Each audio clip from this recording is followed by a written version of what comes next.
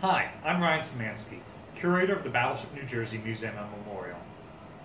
Today, we're going to remember the 75th anniversary of the Battle of Samar, also known as the last stand of the Tin Can Sailor. After Admiral Kurita's center force battleships had been attacked in the San Bernardino Straits, they reversed course, causing Admiral Halsey to believe that they were fleeing the battle site. Battleships, after all, were obsolete in the face of aircraft carriers. This resulted in Halsey taking his aircraft carriers and battleships and the rest of Third Fleet on a run north after the Japanese aircraft carriers, which he thought was the biggest threat.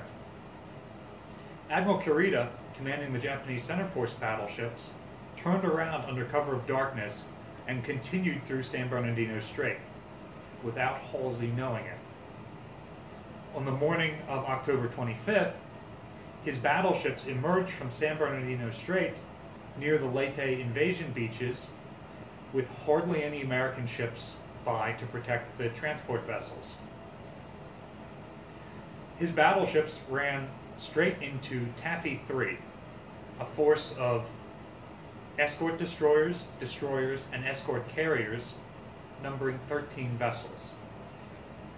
All of the vessels put together barely displaced as much as his battleship Yamato, and the gun turrets on Yamato were heavier than any of the American destroyers. The American units immediately attacked, even though they were facing overwhelming fire.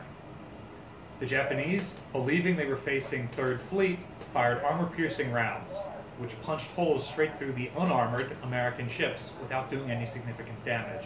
The American ships were able to score torpedo hits on Japanese cruisers and get airplanes in the air.